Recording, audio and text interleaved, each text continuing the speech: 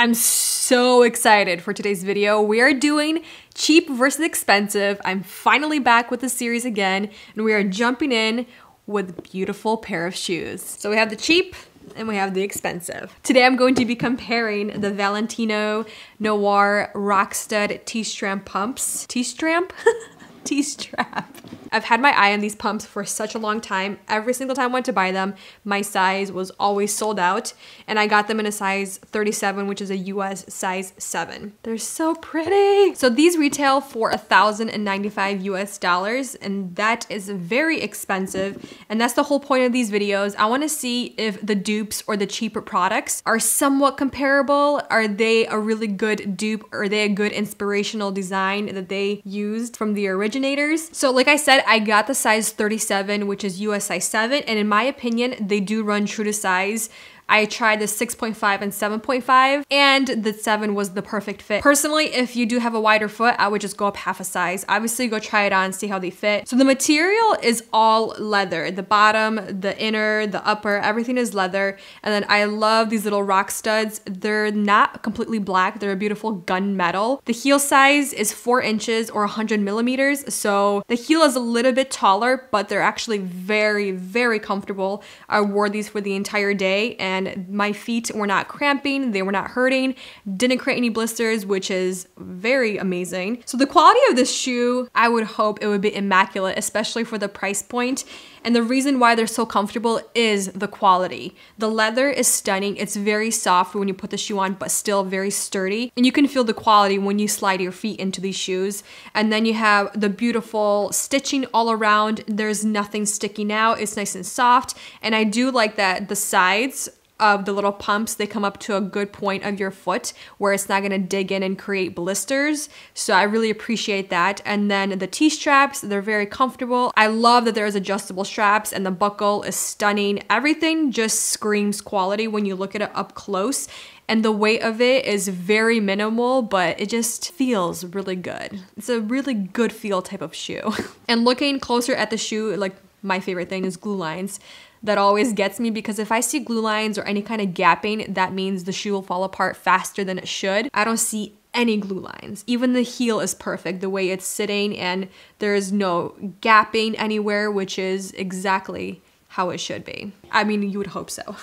So let's compare the dupe, and I'm basically going to run through the same things and see how they compare. So I got these for $53.98, same size, which is size 7, and this was just somebody that I saw, Christy.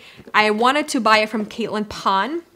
She's very popular with the Valentino dupes, and she makes pretty much all of them. I wanted to see if a cheaper one, and she usually runs around $120 like per shoes. So I wanted to see what these ones look like. And this is by a different person. Wait, hold on. It says Caitlin Pan, but with a C. So somebody is trying to mimic Caitlin Pan, because her name is with a K. These are the ones that I got from her. So somebody's trying to mimic her with a C, but not with a K. That is hilarious. Somebody's trying to mimic a dupe. That is the first one for me. Double dupe, you guys. Wow, double dipping. All right, okay, cool. A rock stud fell off. There's a rock stud right here in the box. Where is it from? Where are you from? Oh, another one is coming off right here. I think this is just an extra one. Yeah, the quality right away you can see is completely not top notch, but we did pay only $53 for this. So I got these also in a size 7, like I said. They are supposedly made out of leather for the upper and the inner sole, and then the bottom is rubber. As you can see, it's a completely different color, and I'm actually very surprised. They don't smell that good. This color is a little bit, it's not as dark, and it's a little bit more shinier compared to the Valentinos. The Valentinos are completely black. They're more matte and they're not as shiny. Looking at the leather is obviously cheaper on this, so you're gonna get a lot more texture, and it's not as smooth, and the color is not as vibrant. And then looking at the bottom, the platform, it's a lot thicker. Because the Valentinos are all leather, black leather, it's very seamless, and it just looks very well crafted. The pointed toe is very nice. It looks very even. Looking at the T-straps, very similar, but then again, they're a lot thicker in width compared to the Valentinos, so they're not going to be as flattering. It's a little bit more intense around your foot. And then of course the rock studs, they're already falling off, and they look very cheap and very plasticky, which is not that great. And the heel is supposedly 4 inches. Let's compare the heels. The Caitlin Pond is a little bit taller and it's a little bit wider. I didn't try these on yet, so I'm actually really interested to see if they are true to size. So let's put them on. These shoes, the Dupes, are definitely not true to size. I would go down to half a size at least. There are a lot of gaps. So from the very front around the pointed toe, you can see the toe just kind of like swimming in there. There's way too much room. The T-strap sits very, very weirdly on the foot because this is a lot shorter and the material, the leather, is not as stretchy or soft. It starts pulling when you walk or stand. It pushes away from your foot, which doesn't conform with the Valentinos. This T-strap just kind of sits beautifully on your foot. It just kind of hugs everything around. Honestly, as I wear these shoes, they're not scratching anywhere. The material feels nice and soft. It feels comfortable around the edges. It doesn't go up too high. It doesn't sit too low. I've tried on different Dupes where this portion right here where it sits around your toes is so low that your toes kind of stick out a little bit more than it should and starts rubbing against your toes, and it's super uncomfortable. You get crazy blisters. And then other ones, they just sit up way too high, which doesn't look as flattering. These ones actually are very quite comfortable. I'm surprised. So I'm touching the insole of the shoe and there's, you guys hear that? There's a gap and it's not glued down all the way. So if you wear a lot of the time and you're gonna keep walking back and forth, you are gonna create probably a bigger gap and the insole is gonna come out faster. Versus the Valentinos, they're super smooth, there are no gaps, which is incredible. The one thing I don't like about the shoe right away, and it's very unflattering when you do put it on, this sides right here, it just kind of sags down. It doesn't stay up straight, it doesn't conform to your foot versus the Valentinos. As you see, it's a lot thinner. And then it just stays up nice and straight because the leather is far better in quality. So that way when you do walk, your foot doesn't look wider than it really is. And it kind of just hugs your foot in place and helps it stay when you do walk. It kind of reminds me of race cars where they have those bucket seats and it kind of hugs you in place if you go around corners.